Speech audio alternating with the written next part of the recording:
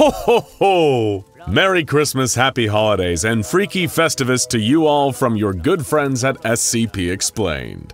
Deck the halls with boughs of SCP-407 induced plant life because today, we're gonna hit you with the kind of Christmas cheer you just can't contain. Hang your stockings, pour a tall glass of eggnog, and slip on your most hideous Yuletide sweater, because this is a Keter Kinda Christmas. We've discussed Christmas anomalies both in depth and in passing on this channel before, like SCP-4666, the positively terrifying Yule Man, whose ritual Christmas-time slayings strike fear into the hearts of families everywhere. Or SCP-784 Christmas Cheer, a community where it's Christmas every day, and anyone who refuses to show the proper spirit is dragged off and given a forcible re-education in the reason for the season. There's even the pitiful SCP-1933, a fat, sweaty, and perpetually drunk middle-aged man in a Santa suit who has Irish cream for blood.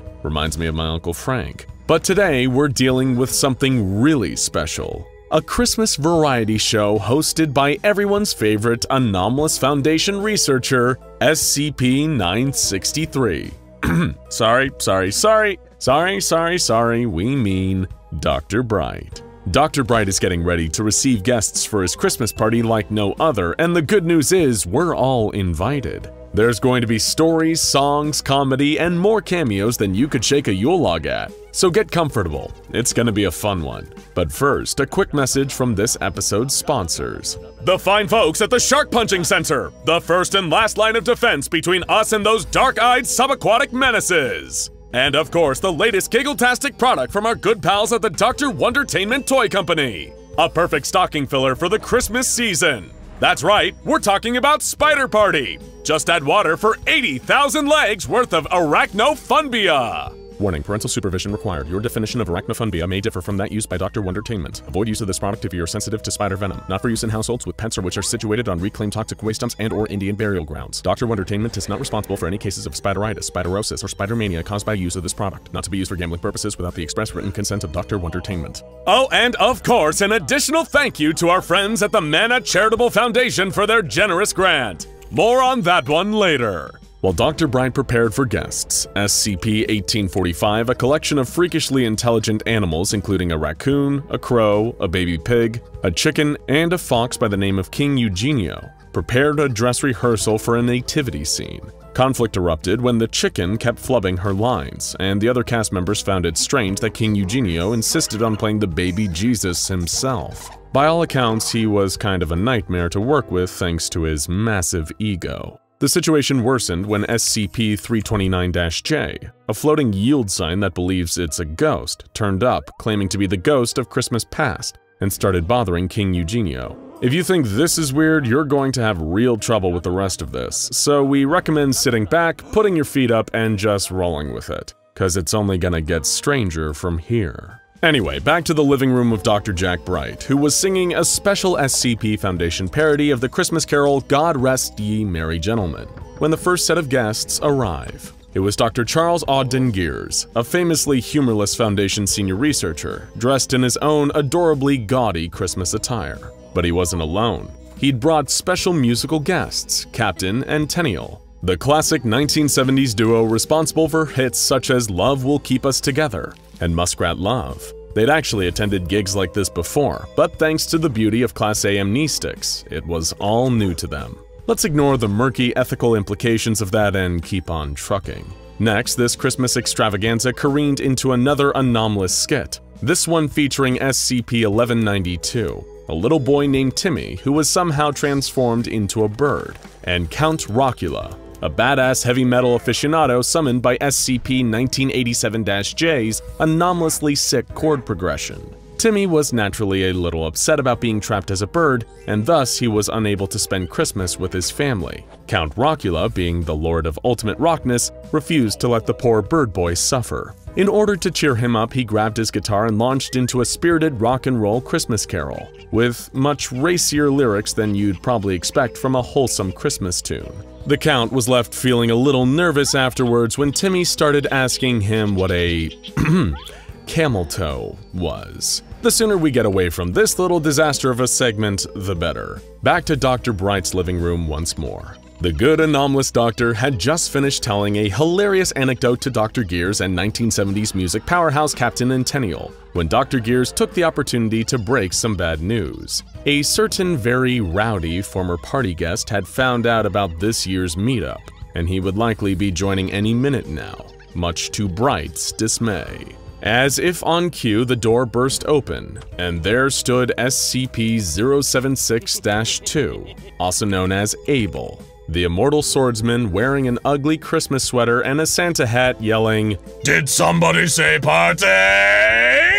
Dr. Bright was mortified. At last year's party, Abel had gotten tanked on hard eggnog and embarrassed them all in front of country music legend Willie Nelson with his antics. Specifically, he'd stolen a local sleigh and used it to run over Bright's grandmother. Hilarious. However, Abel insisted that this time around he'd be well behaved. Only time would tell if that prediction held any water. He began to sing a personalized parody of "Away in a Manger" in a grating falsetto voice as an act of penance. Let's get away from those goofballs again and hop over to another ace comedic duo, Lord Blackwood and Wellington G. Wonderhorse. Blackwood, also known as SCP-1867, is a telepathic sea slug who believes he was once a gallivanting British noble and explorer. And Wellington, also known as SCP-1156, is a talking horse with a thick Cockney accent and a dapper woolen scarf and top hat. This pair of talking creatures wish the audience a very Merry Christmas before engaging in conversation.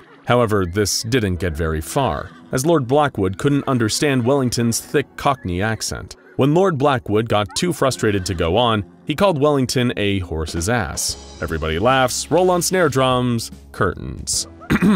Now then, back to Dr. Bright's increasingly chaotic Christmas house party. Abel was already getting a little sloshed and telling wild jokes when another guest appeared at the door. When Dr. Bright answered, he saw Dr. Wrights, a female fellow researcher standing there in a full-body trench coat. She expressed a desire to meet Dr. Bright under the mistletoe, to which he replied, "Wrights, I didn't put up any mistletoe this year." But Wrights, obviously in the Christmas spirit with a smile on her face and with no concern for the lack of mistletoe at the party, disrobed from her trench coat. Donned in her hand-knitted wool Christmas two-piece, she began to dance towards Dr. Bright while singing a parody of the saucy Christmas hit, Santa, Baby.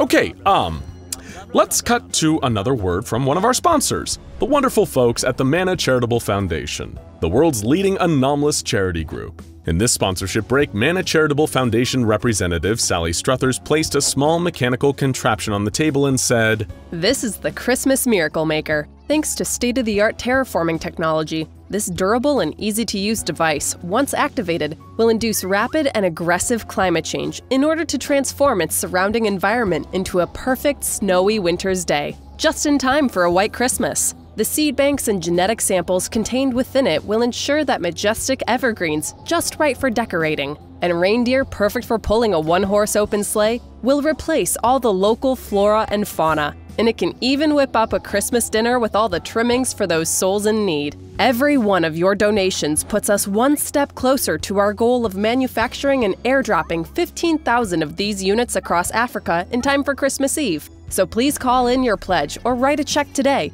and let them know it's Christmas time again." Thank you, Sally. Let's get back to Dr. Bright's party. Now things are looking a little more safe for work, if only slightly at least.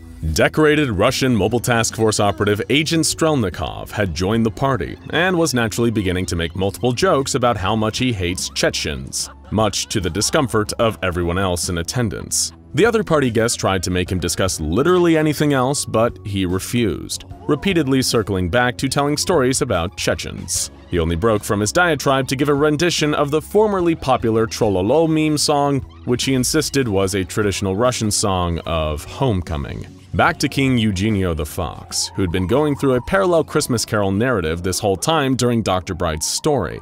The talking yield sign was his spirit of Christmas past, and while we sadly missed his spirit of Christmas present, as we join him before his own gravestone, we can see that his spirit of Christmas yet to come was SCP-173, the sculpture. As the sculpture pointed towards King Eugenio's grave in judgmental silence, Eugenio came to terms with what a jerk he'd been.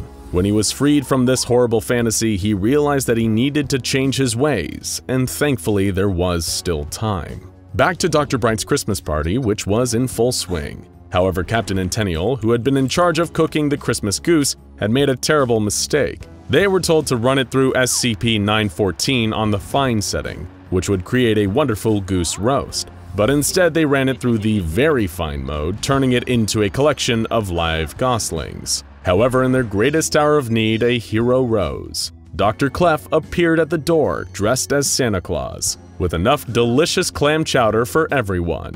And as the party guests enjoyed their chowder, even more guests arrived. King Eugenio, Wellington, SCP-173, Lord Blackwood, the ghostly Yield Sign, Count Rockula, Timmy the Bird, and even Sally Struthers, while the rest of the anomalous animals formed a perfect nativity scene. While Count Rockula performed a rock and roll rendition of Come All Ye Faithful, Dr. Bright was content that everyone here had learned the true meaning of Christmas after all. Even King Eugenio had learned a lot about being more kind and compassionate to his fellow beasts. With the help of Lord Blackwood, he obtained SCP-662, the butler's handbell, and used it to summon Mr. Deeds along with a delicious fully cooked Christmas goose with all the trimmings. While Dr. Wright flirted with Abel and the other party guests prepared to enjoy their chowder and goose, Dr. Bright wished everyone a happy Christmas, with Timmy adding, "And 343 bless us, everyone."